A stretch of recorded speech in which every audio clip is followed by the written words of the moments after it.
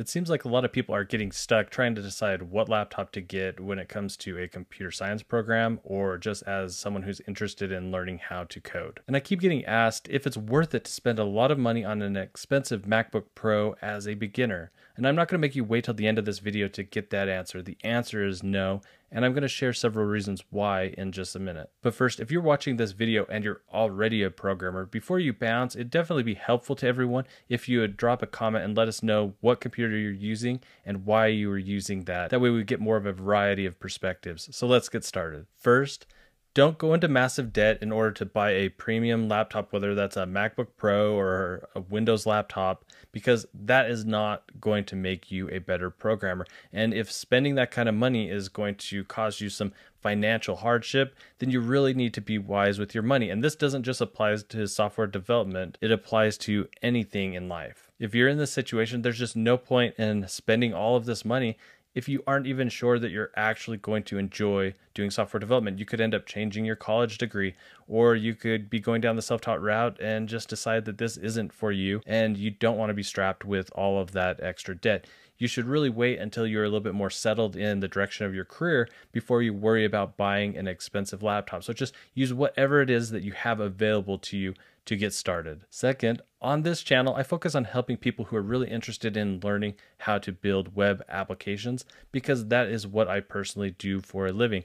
But this is only one slice in a giant pie of software technologies, and what really works for me and makes sense may not be right for you. It's important to remember that early on, as you are learning software, you're also exploring the different options. It's not uncommon for someone to start into like one programming language and then decide that they want to try something else and end up going down some other path from what they originally started with. So if you were trying to pick a laptop right out the gate, before you even really know what you're going to be focused on, you might be picking a laptop that isn't going to be the best option for whatever it is that you are trying to build. For example, when I was first starting, I started learning C# and ASP.NET, but then I ended up switching over to JavaScript and have been building web applications with that programming language. And no matter what the operating system, it's just generally a good idea and wise to hold off on buying that premium laptop until you have a better idea of what you're looking to do. For example, if you're really passionate about Apple products and you want to build iOS applications, then you're going to end up wanting to go with a Mac OS based computer. However, Windows would be better suited to a lot of applications that are centered around Microsoft technologies. And there are going to be other things that are better suited to Linux.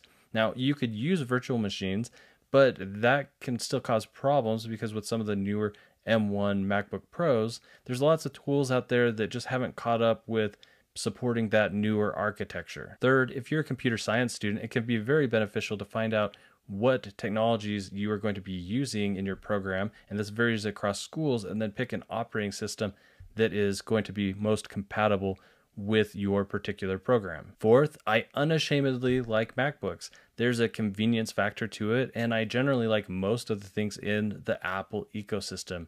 But that does not mean that I have to have an Apple to be a successful programmer. I like it because I work on the front end, but when I was first starting out, I learned on a really cheap Windows laptop, and I used that laptop for a couple of years, and then I upgraded to a used older MacBook Pro, and it was several years into my career before I actually bought my own first personal brand new MacBook Pro for personal use in software development. And that was a really exciting time, but keep in mind that the dopamine rush of buying a new laptop is going to run out, and you don't want to be left with an empty wallet and an overspec laptop because you spent way too much money on a bunch of upgrades for things that you are just never going to use. I personally don't max out upgrades on my laptop purchases because I've had enough time in the industry now to have a good grasp on what it is that I need that would make my job more convenient.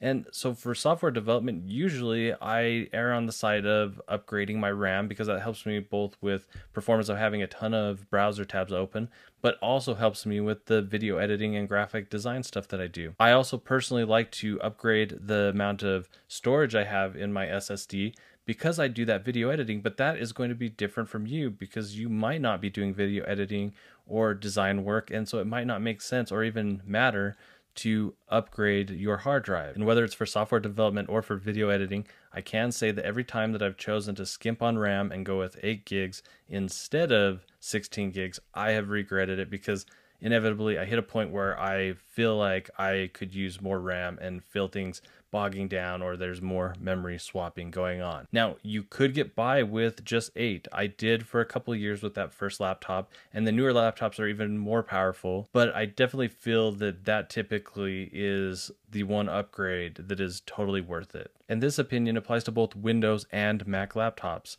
Now, one final warning: if you are tempted to completely skip a laptop and go with an iPad to do all of your coding on an iPad, then I would highly discourage you from going down that path.